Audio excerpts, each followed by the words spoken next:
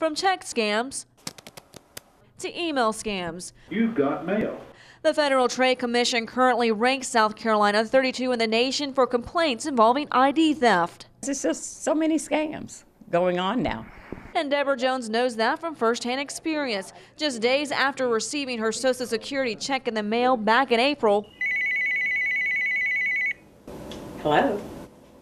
the phone calls began from a man claiming to be with a company called ProPal. He was responsible for distributing these discount health cards where you get 20 to 60% off your medications. But there was one catch. And he said, I want to give you an ID number, but before I can do that, I need your checking account number.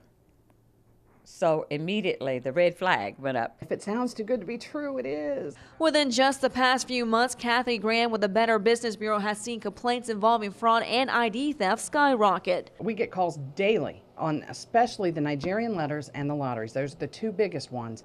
The FTC found that victims lost an average of $500 to scammers last year, but while complaints are up, The scams have really not lessened or accelerated Graham says more people are just falling for them. because they're so desperate and they're so looking for that quick, easy, fast buck to get them out of the hole, to get them out of trouble. Many scams are targeting senior citizens. Why? Well, because they're generally more trusting, but not Jones. We need to stop them. But because that's nearly impossible to do, Jones sends out this simple warning. Don't give out any information,